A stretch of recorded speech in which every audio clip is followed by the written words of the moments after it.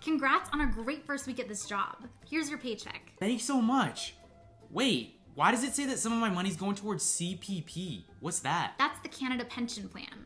You contribute a portion of your paycheck towards it now, and then when you retire, it replaces part of your income. So basically I contribute money now and get that exact amount back when I'm older? Not quite. The money that everyone puts towards CPP actually gets invested by CPP Investments, which is an independent professional investment organization.